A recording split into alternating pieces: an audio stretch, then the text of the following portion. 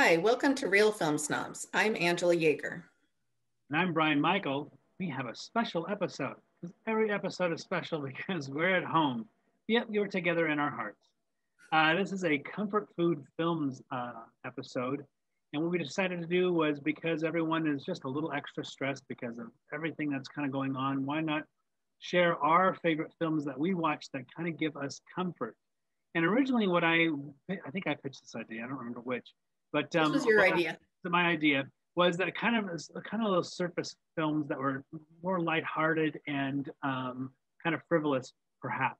But the more I kind of thought about it, that comfort can be also immersive, not just surface. Certainly no sickness or politics, because everyone's sick of politics at this point in time. But even like something like more I thought about it was like 2001, even though it's a heavier film, is kind of a comfort film because it takes me away to another place, which is really where I want to be some days at this particular time. So even something like Charlie's Angels 2, Full Throttle, which is one I should have really picked. I kind of thought about it today, and all of a sudden these movies came to me. Bob Hope's Casanova's Big Night, or Woody Allen's Love and Death. There are certainly some silent films, not just Chaplin and Keaton, but Fatty Arbuckle or Harold Lloyd. Those are films you can certainly explore at this time since we have nothing but a lot of free time. But something like Big Country, which is always a comforting film for me at the time when I first saw it with my sister at a very difficult time. But so Angela and I kind of going to share the films that we watch that kind of give us comfort. And we could normally speak of the 5 films that I normally watch every year that has kind of grown a little bit, and I'll get to that in a minute. One of them would be His Girl Friday, but I've talked about that on this show so many times, I figured I'd go with a different one, which was The Awful Truth. From 1937, directed by the Academy Award-winning Leo McCarey, who won an Academy Award for this actual film. Actually, this film was nominated for a lot of Academy Awards. It really surprised me because it's a comedy. It did win for Best Director. It was nominated for Best Picture, and it lost to The Life of Emile Zola, which is a film we liked, but is nowhere near this immense. Not as good as this one. Yeah. It was nominated for Actress as well as Supporting Actor. For Bill Bellamy, who lost to Joseph, I can't pronounce that, direct the actor's name from Life of Zola, supporting actor, screenplay and editing.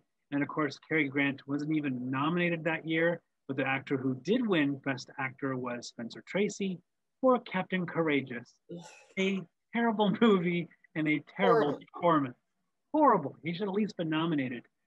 So it stars Irene Dunne as well as Cary Grant, who are 2 socialites who may or may not have cheated on each other, or one of them had, or one of them hadn't. It's never really quite told, but all of a sudden things kind of fall apart and they kind of go through divorce. They go through divorce proceedings. She, of course, immediately starts dating a character played by Ralph Bellamy. Now, when I say Irene Dunne is pitch perfect in this film, and Cary Grant is always amazing, Ralph Bellamy in this role is right up there with them, because my favorite scenes in this movie, he also is in, and he helps carry all of those scenes as he plays a man that's not as the sophisticated level that they are as a couple of socialites in New York, shall we say. He's from Oklahoma. And they're divorced. She begins dating him. And then, of course, Cary Grant's character dates another socialite. And so both of them kind of keep coming in back and forth in one another's life because of the shared custody of the dog that they have. And maybe, or maybe they don't end up back together. Up to you to see when you see this film. And like I said, it's beautifully directed. It's fantastic editing. It's amazing performances. And my favorite scene in this movie, I think we had just recently talked about it because we talked about Cary Grant, is the nightclub scene where he is there with a young lady. He is dating Irene Dunne, shows up with Bill Bellamy, and the young lady proceeds to sing a very hokey song and dance that actually the Bill Bellamy character enjoys. Cary Grant is embarrassed. Irene Dunne is embarrassed for him. And then eventually the band plays a song that Bellamy knows that he can go out there and sing, or he can go out there and dance, and pulls Irene Dunne out there. And they do kind of a hokey 2-step, that much to the delight of a very embarrassed previously Cary Grant, who now enjoys it and pays the band leader to play the song again, much to the crowd's chagrin. I love this movie. And anytime in a bad mood, I can easily put this movie in, or Bringing Up Baby, certainly, or His Girl Friday, but this is one I really wanted to focus on this time. I know that you love this movie as well, Angela. I do. In fact, this film is a perfect comedy, I would say. And it's one I can come back to time and time again. So I'm really glad you picked it. You know, it's funny when you were talking about comfort food films, when you first told me what it was, I started thinking more guilty pleasures until you sent me your list, because you sent me yours before I came up with mine. And then when I saw that they were all actually really good, I thought, oh, Girls Just Want to Have Fun is not going to make it on this list, because this is not a guilty pleasure one. This is going to be one where I'm picking quality, and Awful Truth is certainly quality. This is a perfect comedy. I forgot that Cary Grant wasn't even nominated for this, which is a crime. That happened to him a lot, though, because he makes it, that the problem with him is he makes it so effortless that you don't realize how great the comedy is, and his timing is so impeccable. And he makes Irene Dunn look so good in this film that, I mean, not that she doesn't look good on her own, but he gives her lots of room to do her comedic things. And that was one of the great things about him, is he was a generous, co-star. So yeah, perfect film. And Leo McCarey also did one of the most depressing movies of the 30s, Make Way for Tomorrow. So one of the most delightful and one of the most depressing. So great, great director. So very good pick. So then mine, I get the next one as well. I think it'd be the same format. I recently texted Angela and I said, I think I have a new annual film, because there's certain films that I watch once a year. We'll just Do the Right Thing or Citizen Kane, Love and Death. God, I can usually rattle these off. The Godfather. And Victor Victoria from 1982 has become one of those films. Now, was it my top 10 or top 5? No. It's a flawed film, but it's one that I thoroughly enjoy. It's one from my youth. It was the first time I saw somebody who was queer up on screen. And so certainly Robert Preston's performance as Toddy is one of my all-time favorites. And whenever a straight man plays a gay character, I usually don't care too much for that, except for Bill Hader. And also here with Robert Preston, who's a fantastic. Originally, it was supposed to be for Peter Sellers, which made it a very different film. This was nominated for a lot of Academy Awards. Julie Andrews, though I hate Mary Poppins and I hate The Sound of Music, but I love SOB and I love this movie. So it's when she works with her husband that I really enjoy, Blake Edwards. She is, it's in the 1930s. She's a struggling female soprano who finds work with the help of Toddy to play a male female impersonator. So as they said, she's a woman pretending to be a man, pretending to be a woman. And of course that complicates her love life when she meets James Garner, who's very good in this. And of course, he's very funny. The only flaw in the movie is about 3/4 of the way through where he has a hard time because they're dating and it's perceived that he is gay. And so he has a problem with his masculinity and starts fights. And it's rather silly. And I wish that portion of the film had been cut out. Now, as great as everybody is in this movie, Leslie Ann Warren comes in as the Mall, as James Garner's girlfriend from Chicago. She comes in and she steals every scene that she is in. And she does a lot of musical performances in this film that I thoroughly enjoy. And it's just one of those movies that just makes me laugh from beginning to end. Blake Edwards always has a great portion of those movies that are silent, where it's very funny. And there's a restaurant scene where she puts a cockroach in her salad to try to get a free meal. And that one where hilarity ensues. There's a great bar fight scene, or I should say a nightclub fight scene. And of course, she has great comic timing and chemistry with Robert Preston. And, I can just put this movie in. It's supposed to take place during the 30s. It definitely has an 80s production value. Yeah, it looks 80s. Yeah, it totally looks the 80s, which is totally fine. But I just absolutely love this movie. And it just warms my heart and makes me smile and laugh every time I see it. I don't know anybody that loves this movie as much as you do. So it's interesting. I like this movie. I've never loved it the way you have. I think this might be the second or third time over the years you've mentioned it on the show or reviewed it on the show. That's okay though, because we've been doing this a long time. I enjoyed it. I still don't understand how you can hate Mary Poppins. You used the word hate about Mary Poppins? Yeah. Wait, which one's the one where the Nazis are after him? Because The Sound of Music. The Sound of Music. Yeah, I want for those kids to get caught. The Mary Poppins, Dick Van Dyke's got the horrible accent. It just doesn't work. I love Mary Poppins. It's one of my favorite Disney musicals, live action. But I mean, really. But this is an enjoyable film. It's funny, recently I rewatched Tootsie. That could have made my list too. Yeah. What? That could have made this list as well. I love that movie. Yeah, I rewatched Tootsie recently, and it really holds up. Other than it's got a really bad dated '80s score, like the music is really horrible. but I forgot how great Dustin, I mean, I knew Dustin Hoffman was great, but also Terry, oh my God, I'm gonna forget her name. Terry Garr was nominated, so was Jessica Lange. Jessica Lange won, and that's why Leslie Ann Warren didn't win. Oh, they were the same year? It was the same year, so you had a lot of these cross-dressing movies that were all of a sudden happening. Oh yeah, one wasn't influenced by the other, probably. It just was a coincidence. Interesting. Yeah, Terry Garr actually, I thought was, I maybe should have won over Jessica Lange. In terms of those two, maybe Leslie Ann Warren's the one that actually should have won, but I really forgot how great Terry Garr was in this, in Tootsie. But yeah, Victor Victoria is just a really enjoyable film. And it's good to see Julie Andrews getting to do an adult performance, a grown-up performance. So. Yeah. Okay, so we'll move on to my comfort food film. So my next one, my first one is Swing Time from 1936, directed by George Stevens. This is a Fred Astaire, Ginger Rogers musical. Back when COVID first hit, Criterion Channel had all of the Ginger Rogers, Fred Astaire pairings, and I just binged them because I couldn't handle anything back then. I was just like, I'm gonna watch nonstop Fred Astaire musicals because that's as much substance as I can handle right now in life.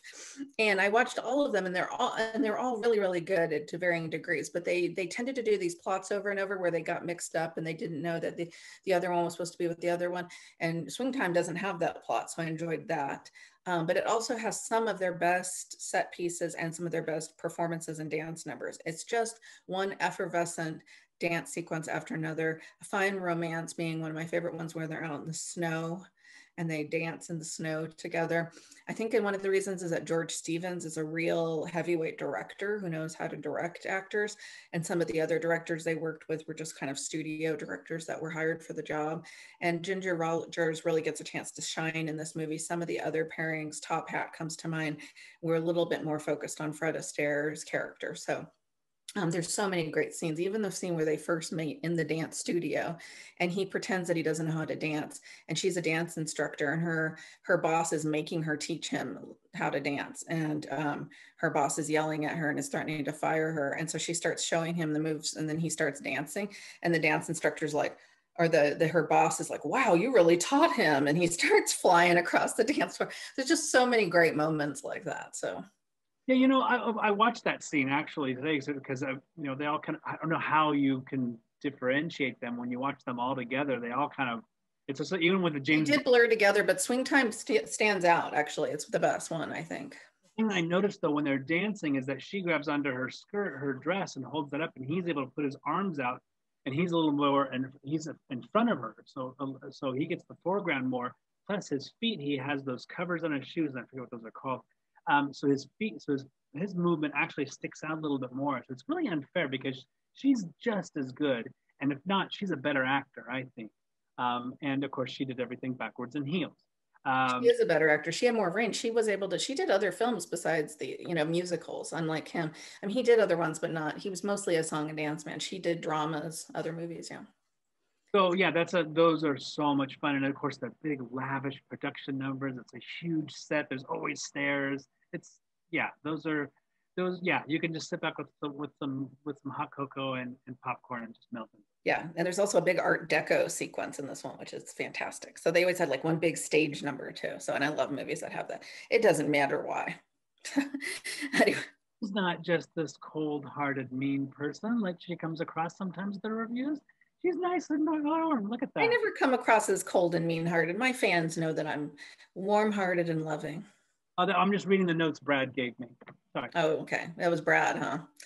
So we'll move on to my next pick, which is The Odd Couple from 1968. Recently, I rewatched this one a couple times this year, actually. I forgot how freaking funny this movie is. And I thought of my dad a lot whenever I watch a Walter Matthau movie, any Walter Matthau movie, because he's one of my dad's favorite actors and he got me hooked on it. And Jack Lemmon is one of my mom's favorite actors. So we could watch The Odd Couple, and everyone in the family is happy growing up. So we watched The Odd Couple, and they made this into a very successful TV series as well. But you watch the original movie, and Matthau and Lemmon, and they went on to do a bunch of other movies together, and some of them are quite good. But this one really cemented that partnership of Jack Lemmon playing the uptight guy and Walter Matthau, the lovable schlub, messy And so you have the two types that we've seen repeated in films going up to, for instance, you know, Thanksgiving classic, Planes, Trains, and Automobiles. You got the lovable schlub and the uptight suit guy. So that formula that you see here in The Odd Couple repeated over and over, but their chemistry is so good. And I just showed this to my husband for the first time when we watched it, and you know, it's so funny. It's so funny. And Walter Matthau and Lemon's comedic timing is just amazing. Now, if I remember right, it's not spaghetti, it's linguine. Now Yeah. it's garbage. That's what I always remembered, because this was a Channel 12 KATU or KPTV movie that they showed at least once a year. So I got to see this a lot when I was growing up. And you know, Lemon is an amazing actor. I mean, he's your favorite actor. He's your favorite actor of all time, and he can just do just about anything on screen. And Matthau is no slouch. Well, he is a slouch in this movie, but he really holds his own. And the chemistry between the two of them. And there's a reason why these guys made so many movies together, and they were so good. I did enjoy the television show, and I thought they was perfectly cast as well. But yeah, these two were so good, and it's really interesting because in the time of, I think one of them was divorced or both were divorced in the movie. That's what brought them together. So that was kind of an interesting time in the 70s when divorce was becoming a little more Yeah, common. 68. So it's becoming a common. Yeah. Lemon has just lost his wife and he's, oh, I'm gonna kill myself. And Matthau's, you know, a bachelor. He's been divorced for a while and he's just like, oh, you can live with me. But then the thing about Lemon, and you see him do this in Some Like It Hot as well, he would I don't want to say play gay because that sounds like a stereotype, but that's what it was in the 60s, right? But he could do that in a way that it's funny without being condescending. You know how he did it in Some Like It Hot, and he does. I forgot how much innuendo there was in this film, where he's walking around with the apron and he's very upset when Walter Matthau comes home late from his job. Walter Matthau's character is a sports journalist, and he's sitting there with the apron, and he's got a gorgeous dinner set with candles on the table, and he's like, "You're late," and Walter Matthau's like, "What are you doing?" You know, he's just like, "I had dinner already. You don't appreciate my cooking." You know, he gets all hysterical, and he just, and some of that, you know, it's just this great chemistry, but it's also this little innuendo of Lemon's character that I love, that he's the wife in the relationship, so to speak. Yeah. No, yeah, well, I mean, Lemon could just do so many good things. Now, this was a Neil Simon play, which always don't, you know, those are really interesting how some will translate to the screen and some don't.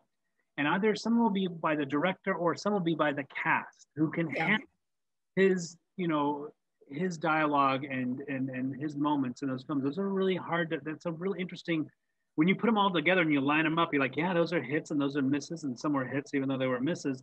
And so it's interesting, but this is one that certainly, you know, found the Yeah. lightning.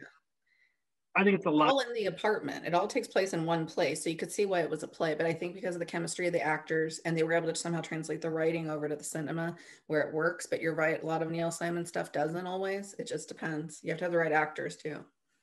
So Okay, so we'll move on to mine. And as always, I get to cheat a little bit. Angela didn't even know. This is from 2019. It's Downton Abbey. Don't say downtown. Downton Abbey, directed by Michael Engler. And this, of course, was based on a television show. So while you're, you know, at home alone and you're wanting some comfort food, it's, you know, you can watch 6 seasons of this television show, which is highly acclaimed. And so it's probably the closest thing I get to a soap opera.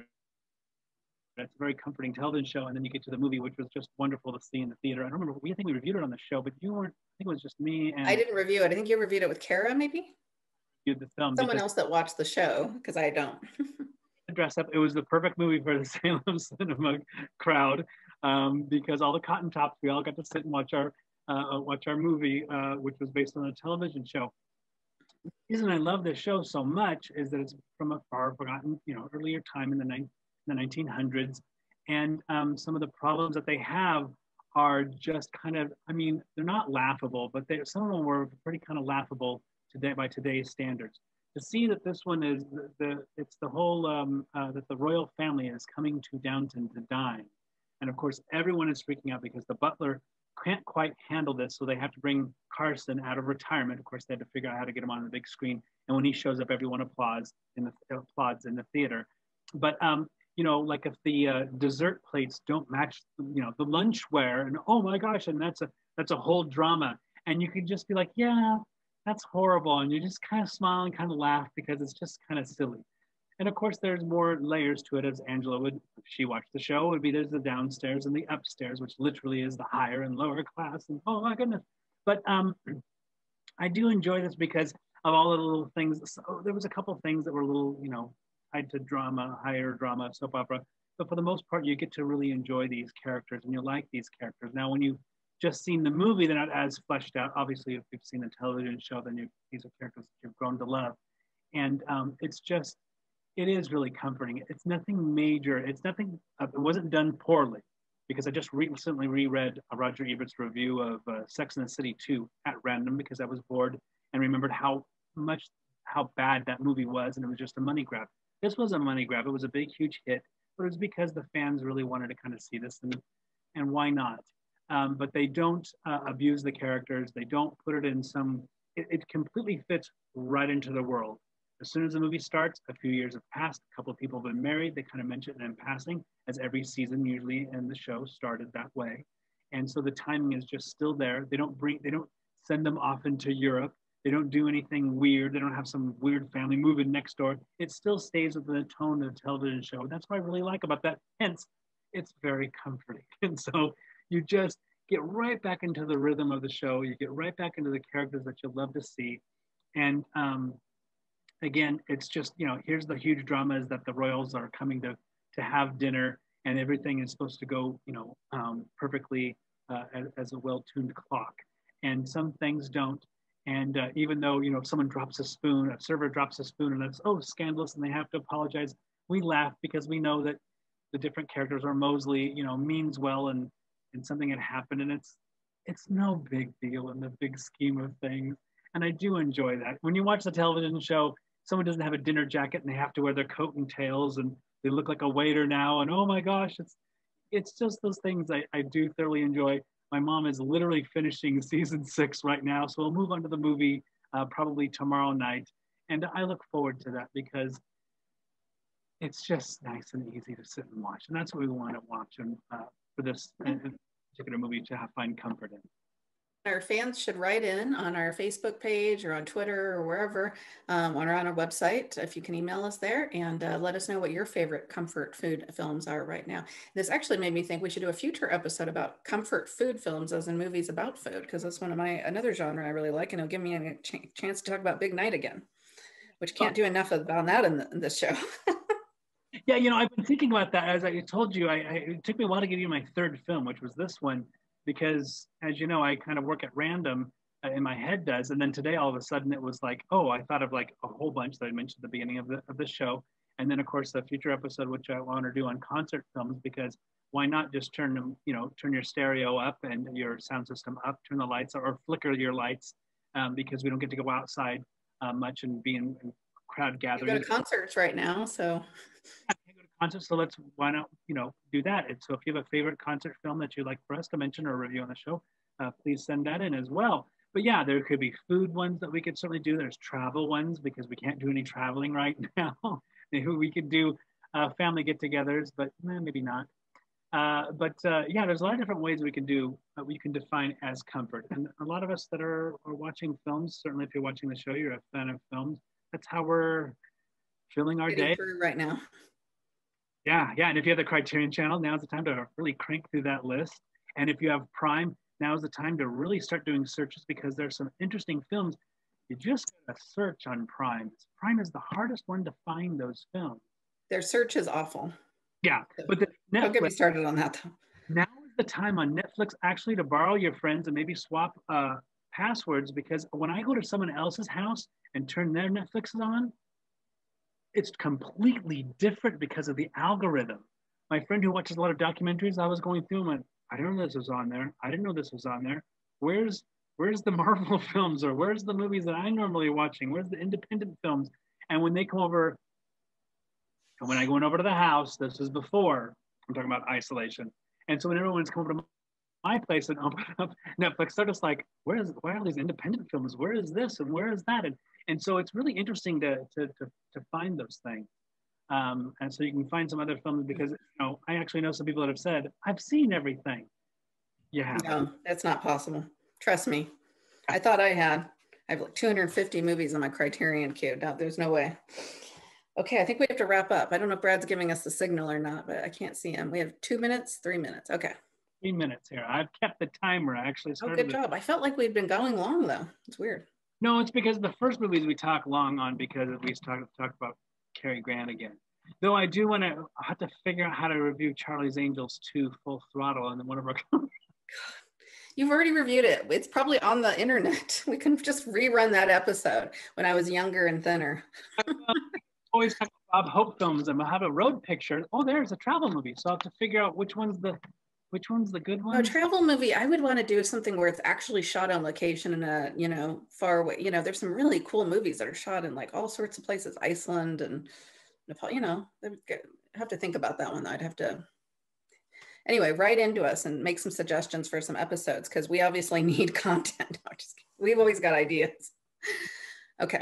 I would just put a bunch of Criterion films actually. So, but they're ones I had seen. Oh, here's a tip because today's my sister's birthday. She'll never watch the show, and I totally forgot because it's still March. I'm still waiting for Easter, and I didn't realize today was her birthday. And I had a bunch of Criterion movies. Now, Angela and I have a problem that when we buy movies, we forget to unwrap them. So when someone comes over to your house, they see that you haven't opened the movie that you bought them for a gift. So make sure when it's gifted to open the movie right away because you want to play it and make sure it doesn't skip. But when you buy movies, it's not a bad idea to keep them unwrapping because today what I did was I had a stack and went, The Awful Truth. She'll love this movie and gave it to her for her birthday and it was seamless like I'd never forgotten. Now I got to replace The Awful Truth, my movie that I bought. It was half off. Dang it, and I got to pay full price. So to wrap up the show and all of my tips, we can always highly recommend The Awful Truth. Pretty much any Cary Grant movie, really a screwball comedies, you can watch any of those. Victor Victoria, which is now the third or fourth time I reviewed that movie on this show. I do love it. And Angela can highly recommend Swingtime. I can as well. Those Gene Astaire and Rogers movies. Really check any of them out. They're wonderful. The Odd Couple as well. Jack Lemmon and Walter Matthau made several films together. Check those out. Downton Abbey. There's a whole series of 6 series for that show. Yeah, that's right. Movie. And there will be a sequel eventually coming out when regular thing. As always, we want you to check out our previous episodes on realfilmsnobs.com and check out our old reviews. You can subscribe to our YouTube channel. You can follow us on Twitter. You can listen to us here locally at KMUZ. You can catch us on Salem CCTV, CAM on Corvallis, as well as CAAN scan on Silverton. We want to thank our wonderful sponsors, our amazing two-man crew, Brad, Ryan, Jason. So there's the 3 men. Well, 2 and 2 halves. And then, of course, I want to thank my wonderful co-host. And thank you for watching. As always, have a great day and great movie.